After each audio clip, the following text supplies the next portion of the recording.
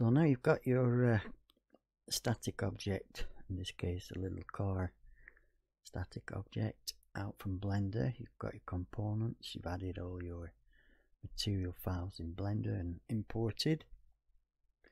Go to your world, and in here add component, search rigid, and you want rigid body, add that component, and then in your unsorted elements down here check model geometry and static, and now when you go in game you should get the 9mm. You should get collision. There we go, colliding.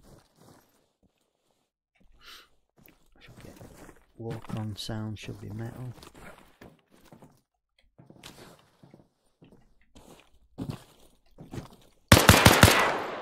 The next thing to find is how do we make the single component that we have there. Go down one, advanced view. So on here we want this face to be glass, these to be metal, etc, etc.